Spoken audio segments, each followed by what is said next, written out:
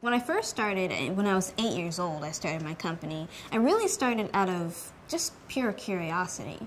But as time went on, I realized I had to start learning things like marketing, branding, listening to your customers, and different things like that. And so as I started going on and learning more and more about business, I started looking for more resources, and one of those resources was finding different books at libraries talking about those topics. I've been getting so many, emails and messages from other kids, teens, and adults alike, and people of all ages and backgrounds asking, how can I start doing what I'm passionate about? How can I do something to make a difference and to give back?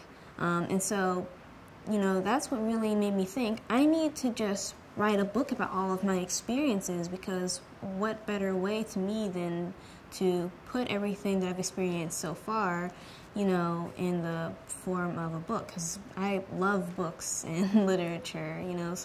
Currently some of my favorite authors, of course, the great Maya Angelou, Aaron Hunter, T. Tweed Sutherland, and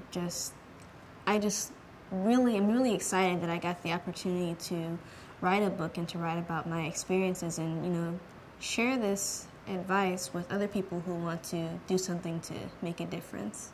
There are countless issues, that young people face and that the world faces. And the main one that I'm tackling right now is getting more youth into environmental activism and, getting them more into basically taking action on the causes that they care about. Because I think something that's, kind of an epidemic in a lot of teens is, you have a young person who's really passionate. Maybe they want to, end global warming. Maybe they want to end abuse, or they want to end homelessness, whatever their cause is, but they don't know how to start. They don't know if they can actually make a difference. They don't know how exactly to start.